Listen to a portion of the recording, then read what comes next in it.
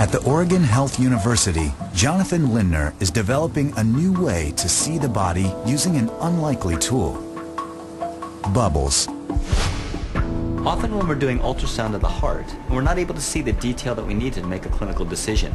So what we do is we make ourselves some tiny bubbles. We agitate this liquid, we inject it into the patient's bloodstream, and the bubbles make their way to the heart, and we're able to see, with these microbubbles, detail that we were not able to see before.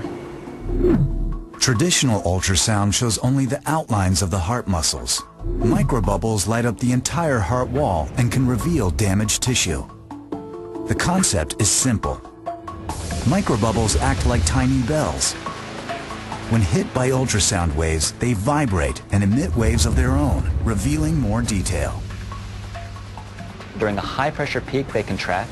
During the low-pressure troughs, they expand. And because of that, they essentially ring in the ultrasound field and produce very strong ultrasound signals. Engineering the bubbles is a science unto itself. First, Lindner mixes one of the body's fats with saline and dye. Then, he injects a gas into the liquid, activates a vibrating metal tip, and the bubbles form. In these magnified capillaries, you can see the bubbles flowing. 100,000 of them would fit on the head of a pin. In the future, microbubbles will do much more than produce better pictures. They'll act like guided missiles. Lindner is learning how to attach genes and drugs to the bubbles.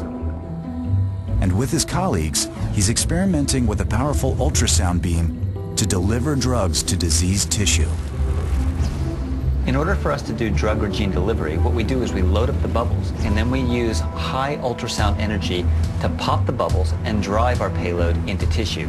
So here you see bubbles in an artificial blood vessel, and we're going to strike them once with high-power ultrasound and essentially destroy them. By bursting the bubbles on command, he's able to deliver drugs to tissue with pinpoint accuracy. The result? Smaller doses and fewer side effects. Microbubbles will change forever how we treat disease and examine the body.